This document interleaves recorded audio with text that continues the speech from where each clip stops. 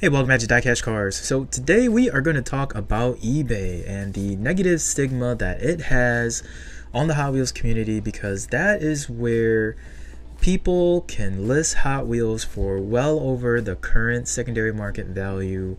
And if you are an unsuspecting collector who is possibly just getting into the hobby, or maybe you're not quite paying attention to the market changes and shifts in value, you probably fell victim to one of these high prices.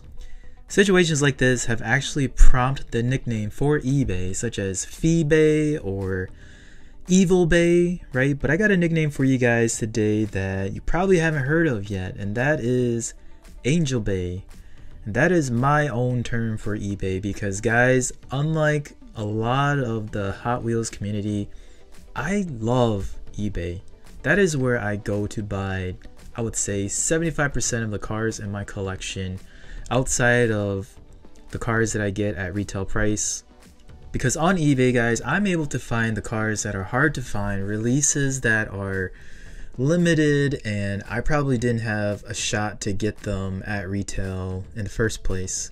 So eBay is your resort, and if you guys look closely at eBay, guys, you can find really good deals that make sense for you, for your collection, for your wallet, and give you a lot of potential to grow in the future financially as well. Also note, guys, that I am not sponsored or affiliated by eBay, so this is purely just on my own personal experience. But I wanted to highlight with 5 examples, guys, to show you guys that there are good deals to be found on eBay. All it takes is a little bit of patience and being vigilant. The first one being this loose Datsun 510 from the Boulevard series.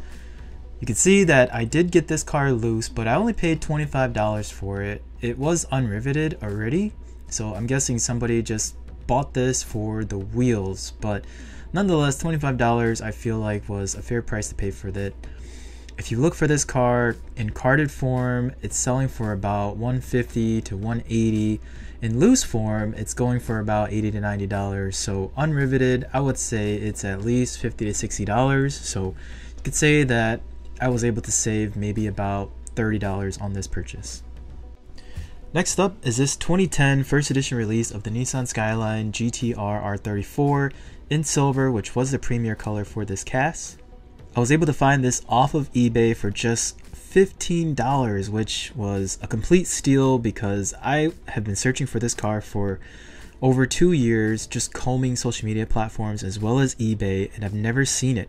Never saw it in person until I got it in hand from the sale. And even dating back just a year on eBay sold listings, there isn't a single sale of this car by itself. The closest I found were 2 lots where it sold with 3 other R34s for $400, which I'm not exactly sure how much this accounted for that.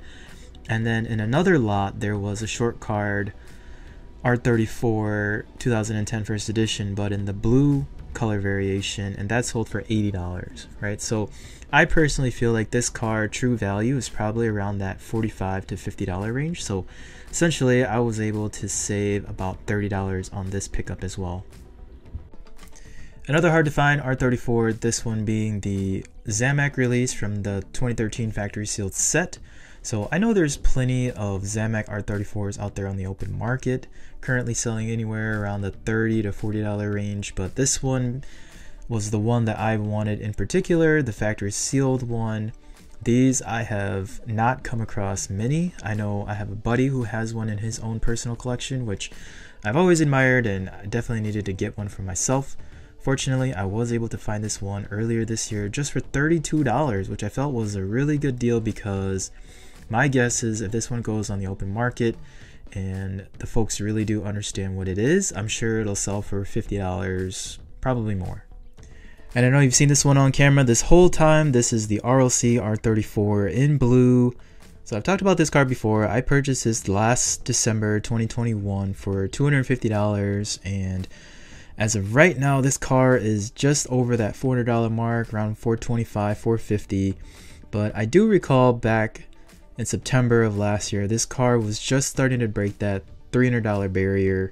And the other thing that really drew me to this car was the serial number on it. So It is number 916 out of 12,500. So I mean, I know it's very subjective, but I would consider this a low number, which, as we know in today's market, and again, I know everybody doesn't necessarily agree with this, but low numbers typically do draw a little bit more money in the secondary market. So I would put an added $50 to $75 onto the current market price. So back then, if the R34s were going for about 300, I would have called it more like 375.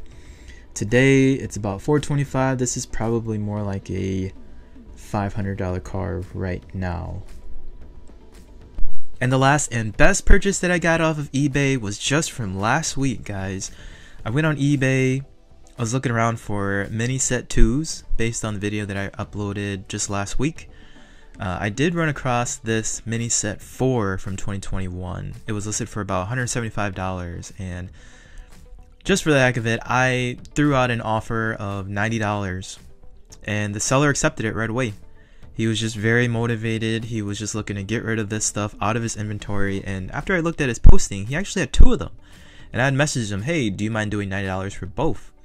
And he took it. So not only 1, guys, but 2 mini sets from 2021, fully sealed, 89 cars a piece, 3 super treasure hunts a piece. I got them each for $90, which is under retail. Retail goes for about $130 plus tax. Secondary market right now is about $180 to $200.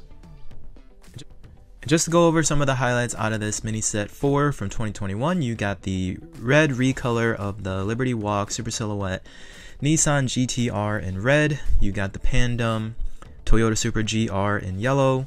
A plethora of Zamacs from this case as well too. AMC Rebel Machine, you got the El Camino and the Porsche 935. And then the Super Treasure Hunt side of the set, guys, you got the 49 Ford F1, the Nova Gasser, and then the Shelby 427 Cobra.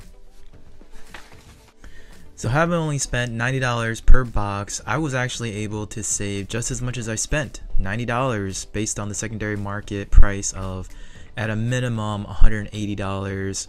If I look at the cars inside of these boxes, I feel like I could get $30 just for the 3 Supers alone. The IDs, I actually have a lot of hope for these. I feel like because they are the last of their kind, the last ID chases coming out of 2021, they might have more value moving forward. So I'm actually going to hang on to these. And then the Zamacs, again, I don't know if you could really sell them or if there is much of a market for them, but I'm sure you could get $2 to $3 a piece. And then the rest of the main lines, I could totally just sell those at a garage sale for 50 cents a piece.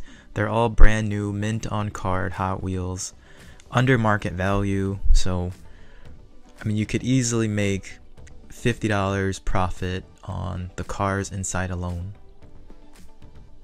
So as you can see, I was able to save a good amount of money just cherry picking deals off of eBay to the tune of $380 over the last year. And this is just 5 deals that I'm sharing with you guys. Just a little bit of evidence that you can get good deals off of eBay, and it's not as evil as everybody thinks it is. It's actually a really good platform, reaching out to collectors, buyers, and sellers across the world, and you can find anything that you need.